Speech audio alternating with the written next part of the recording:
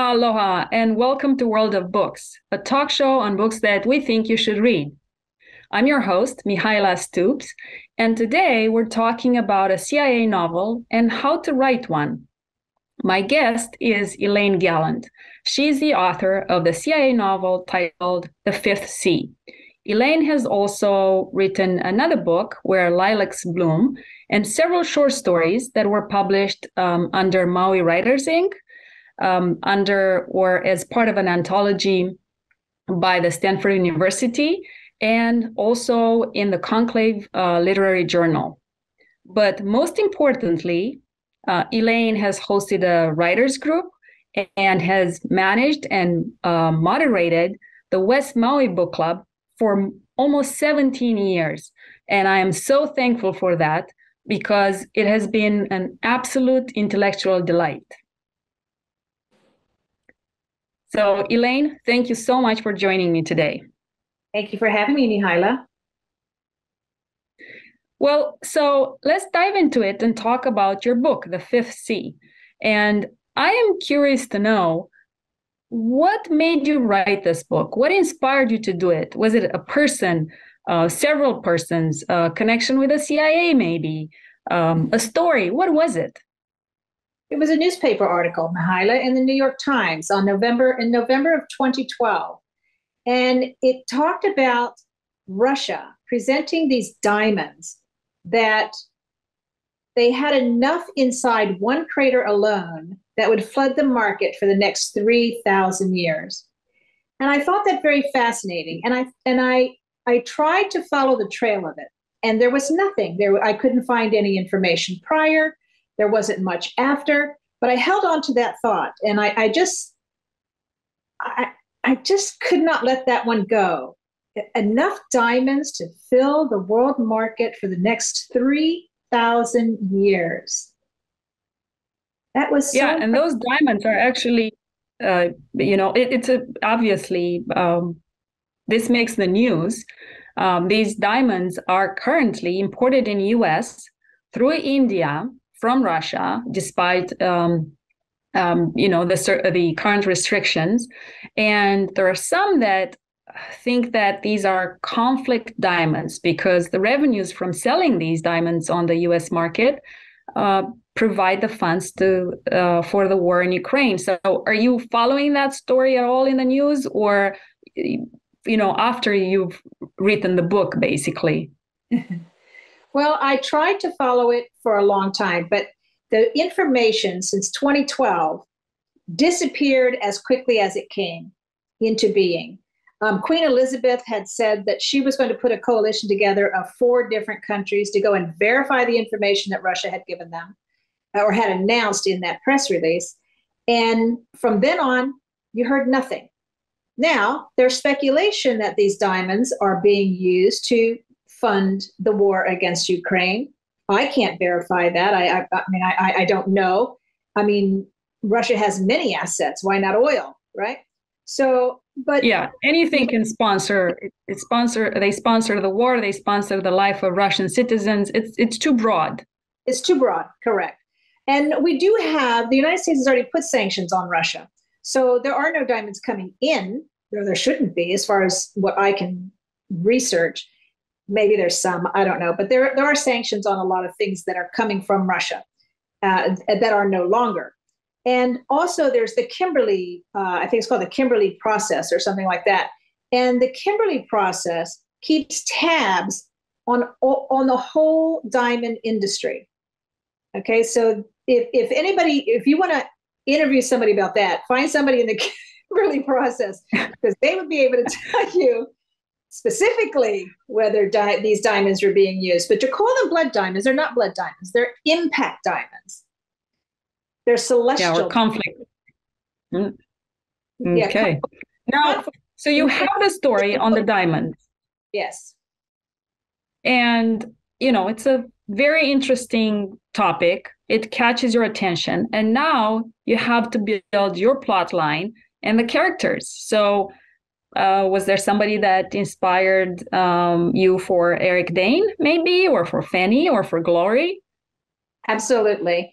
The 2 men, Eric Dane and Fanny Bergen, are my two brothers. They were men of action.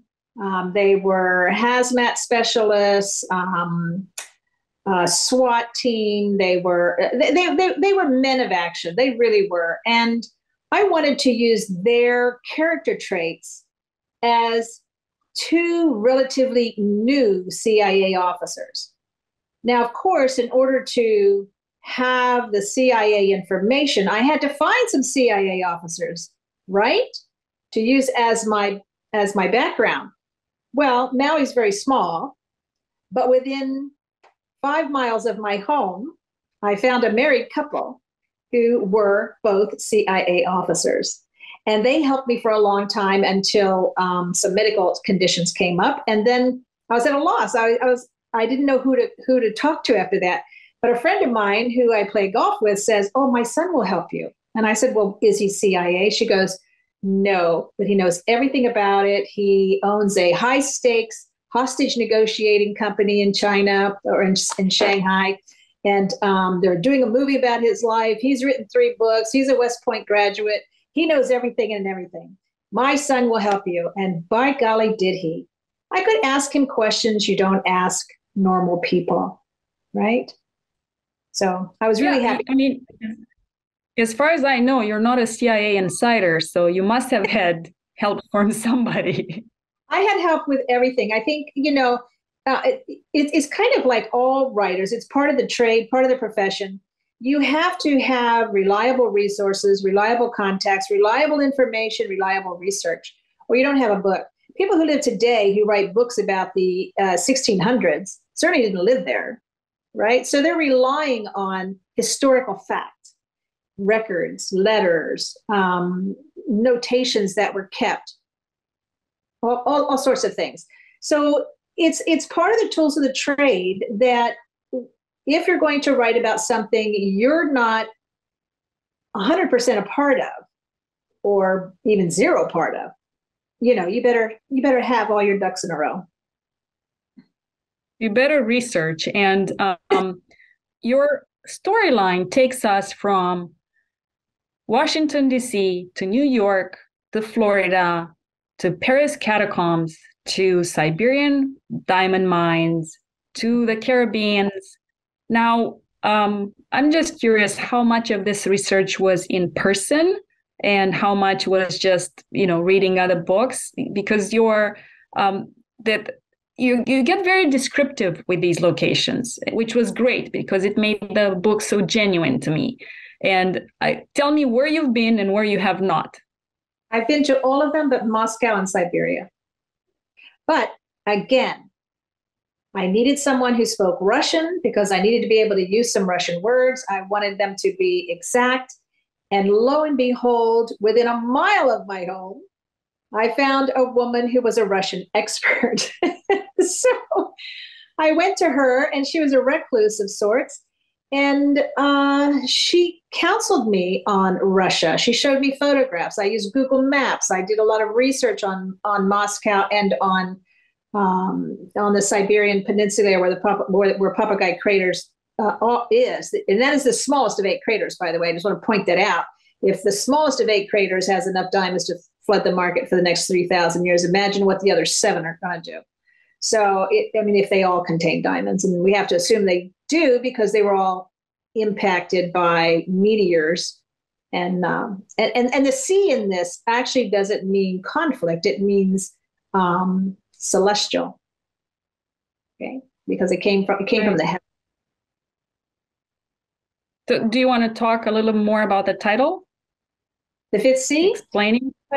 Well, diamonds are 4 C's, right? You got your cut, your color, your whatever, carat. The 5th C would be celestial. Yes, that would be the 5th C. Now I want to talk about diamonds a little bit because they are considered a Lance de Lier type of diamond, which has they're harder, they're better, they're superior to any cubic diamond.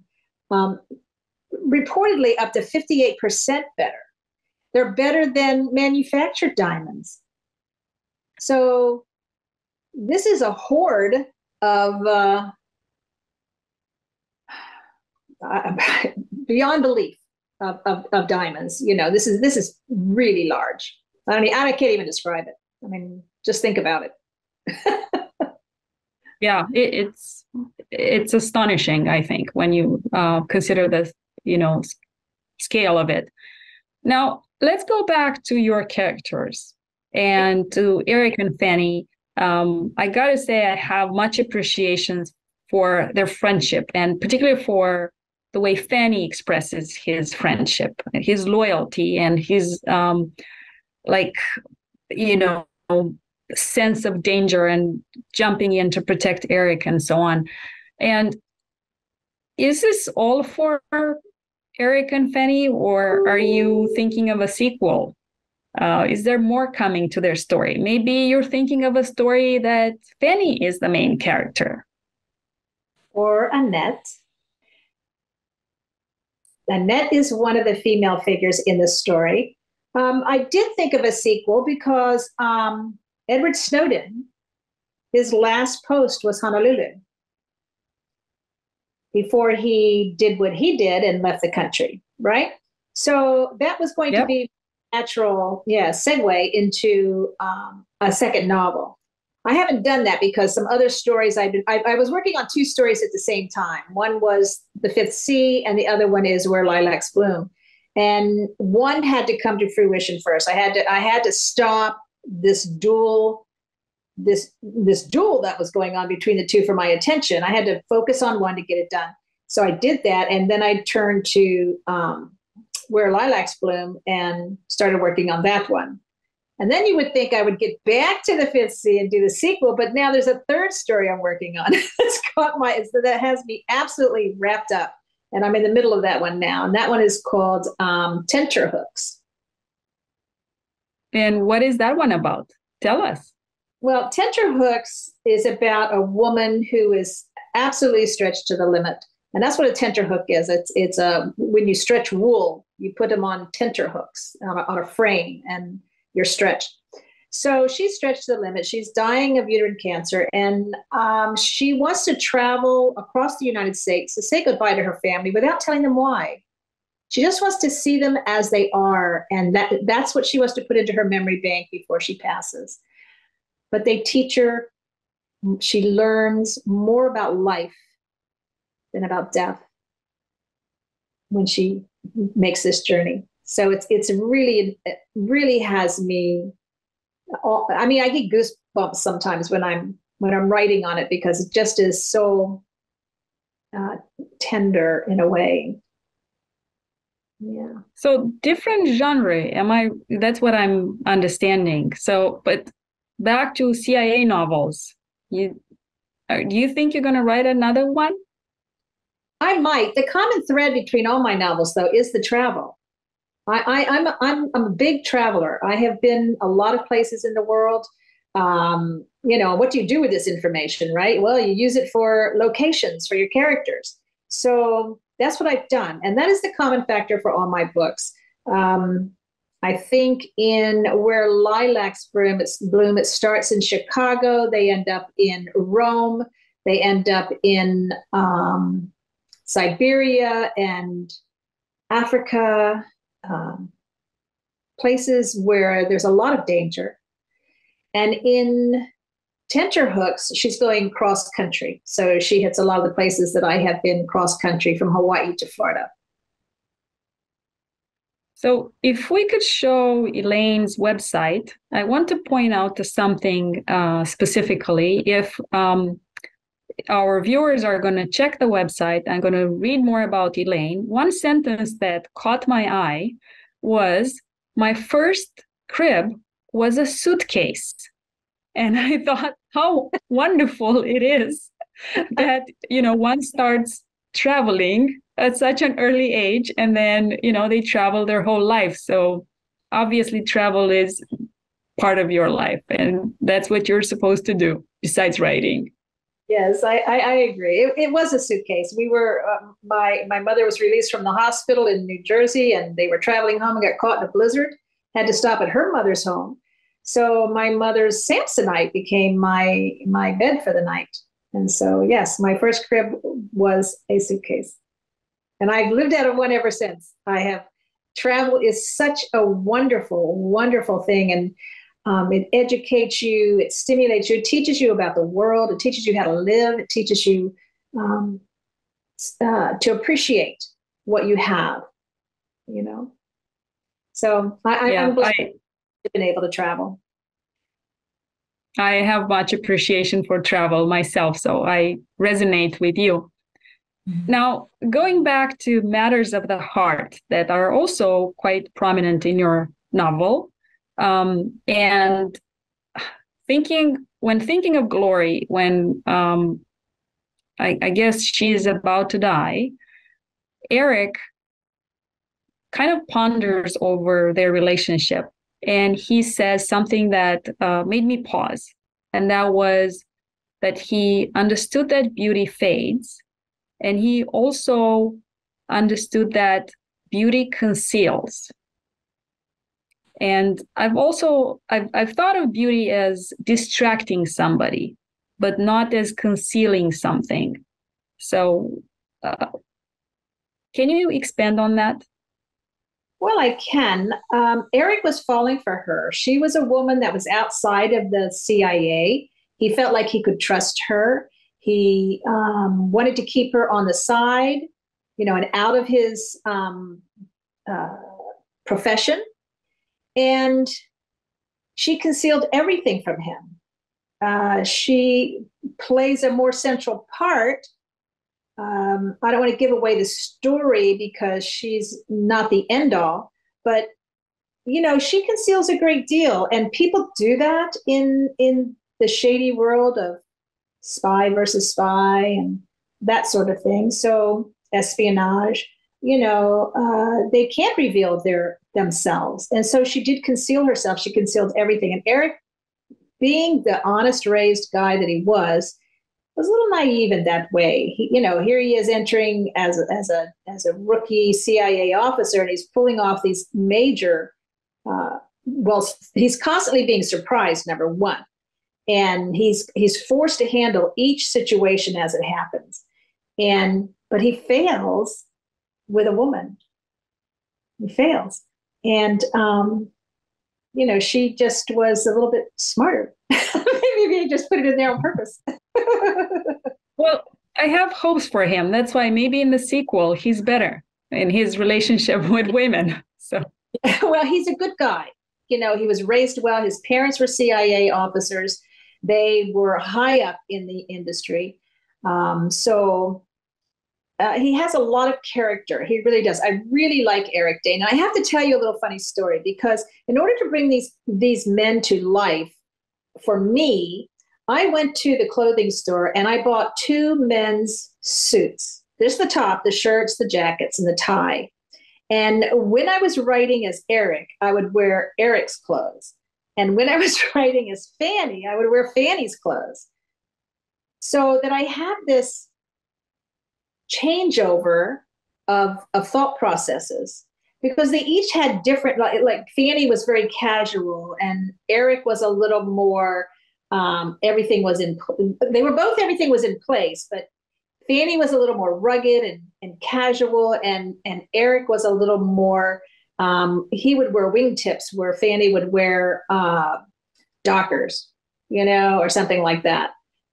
So they were 2 very different people, but like my 2 brothers, they admired each other and one followed in the footsteps of the other. So that was an interesting way to portray those characters in the book, I thought. So I think this is a great suggestion for our viewers that want to know how to write a CIA novel. Like, try to impersonate your characters. Be like them. Well, you know, people will do what they have to do to get into their character's head.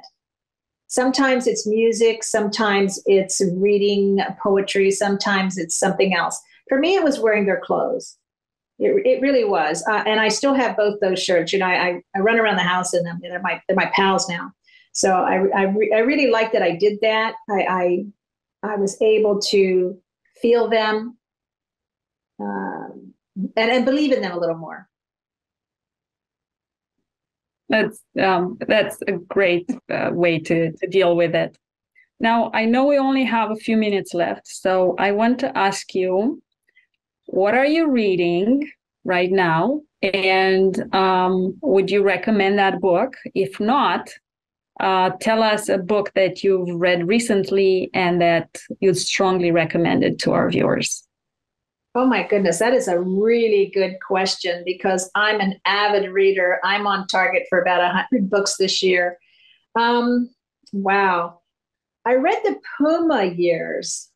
Did you read that one? I have not. I have not. I can't think of who the author is right now, but it's not a fiction. It's nonfiction. It's about a young girl who's kind of wayward. She doesn't know what she wants to do in her life.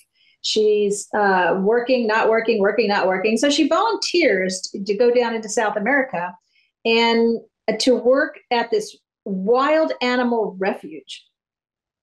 And this is her life-changing event. And it's called The Puma Years. And I really liked that one. I thought it was very well written. She's out there now being very productive as a result of her experience in the jungle, taking care of a wild puma. So I do recommend that one. Your timing couldn't be better because the next talk show is on a book about conservation, about saving rhinoceros in Africa. So that's what I'm planning to discuss next for the next show. But I'm thinking I should read The Puma Years on the side as well to complement or enhance that discussion. So thank you. Because it's a band of young people who have no training. They're all just wayward people.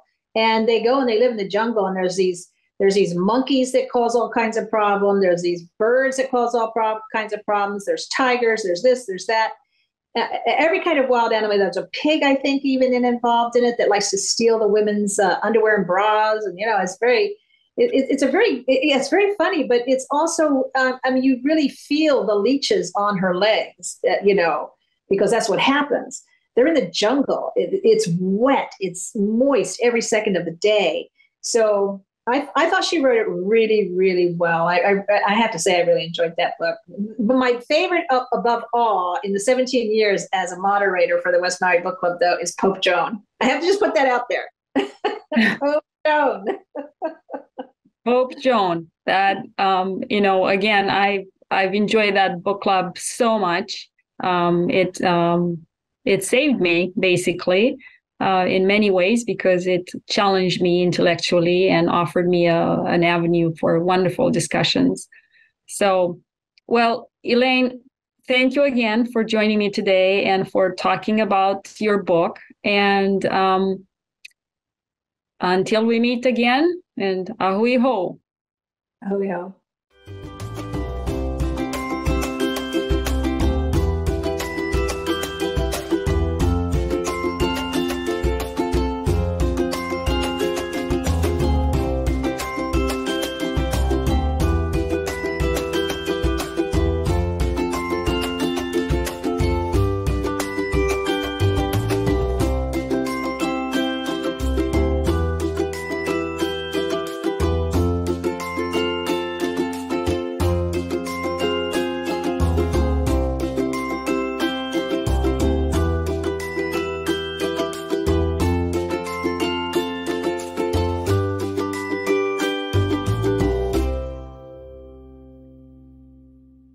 Thank you so much for watching ThinkTech Hawaii.